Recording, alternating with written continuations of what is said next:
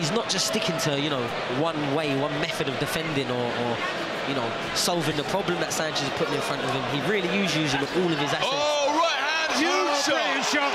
And it's over. Sanchez Surely. for the first time. Oh, he's gone down again. Referee Howard Foster will continue with the count. His legs all over the place. Sanchez decided to go down twice.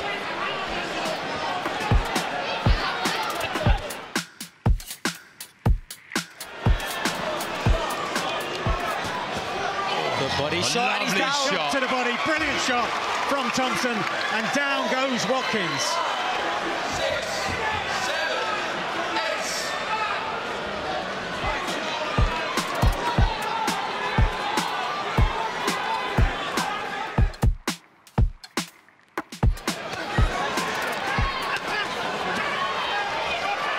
And down goes Watkins once again, and this time referee Howard Foster decides that Watkins need take no more. It's all over in the 6th round with a blistering attack to the body, followed up by some smart work to the head from this man Jordan Thompson, 15 unbeaten in his professional career.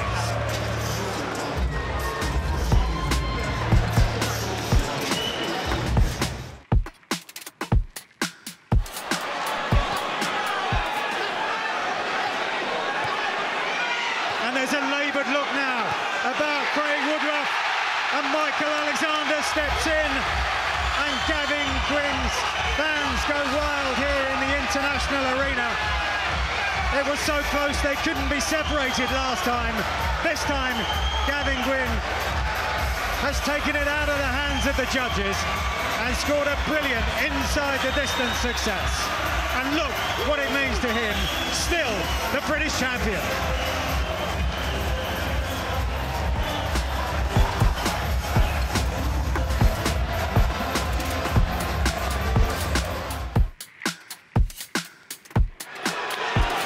Vulnerable around the body, Rakhimov.